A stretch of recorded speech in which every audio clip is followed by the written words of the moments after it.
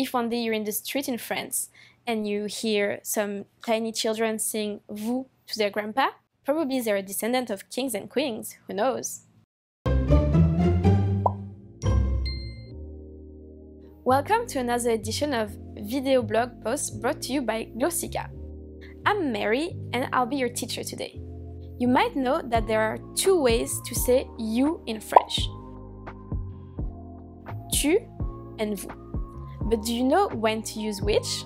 Tu is only used to address one person, while vous is used to address one or more people. However, vous is also used as a singular second person pronoun to address one person. In this case, vous is much more formal than tu. The difference between tu and vous comes from the time when there were still kings and queens in France.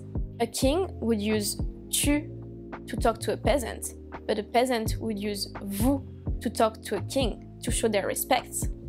In French, you generally say tu to people you're familiar with, like your friends, family, or children. Nowadays, in some families, grandchildren will still use vous to talk to their grandparents, to show that they respect them a lot.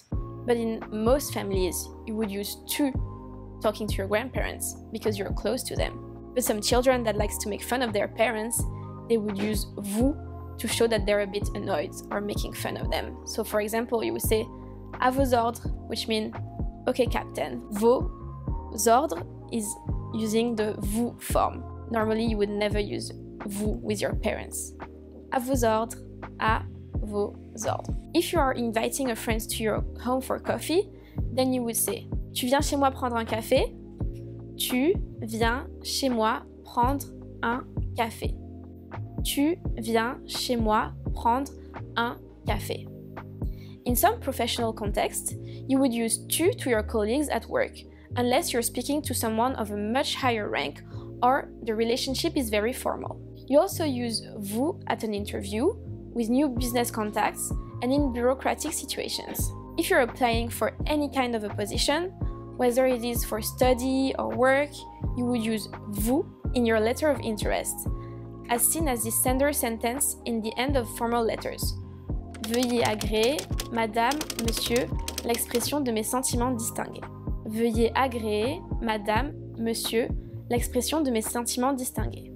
In school, it is more common to use vous when addressing a professor, and professors also use vous for students. This begins in France when children attend lycée, their high school. Before that, students use vous to call their teachers, while they're themselves addressed as tu. Being addressed at lycée as vous is a bit of a rite of passage, rite de passage, indicating that students are entering a more adult environment and taking on responsibilities, such as studying long hours for the baccalaureate exam.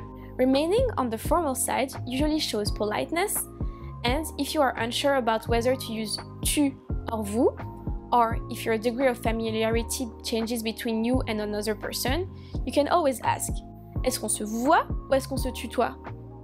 Est-ce qu'on se vous voit ou est-ce qu'on se tutoie? Est-ce qu'on se voit ou est-ce qu'on se tutoie?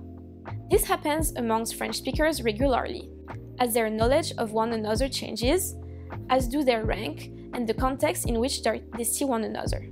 As you can see, whether or not to use tu or vous in a French-speaking environment largely depends on social context.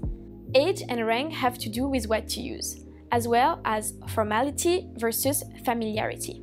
Knowing when to use which French pronoun is very important because it will help you through many social situations and keep you from offending your boss or confusing your friends. As with any aspect of language, it helps to be observant, listen carefully, and respond to one's environment, and that is always appreciated, no matter what social context you enter. Hopefully, from now on, you will know when to use tu and when to use vous. Please don't forget to like or subscribe, it helps a lot.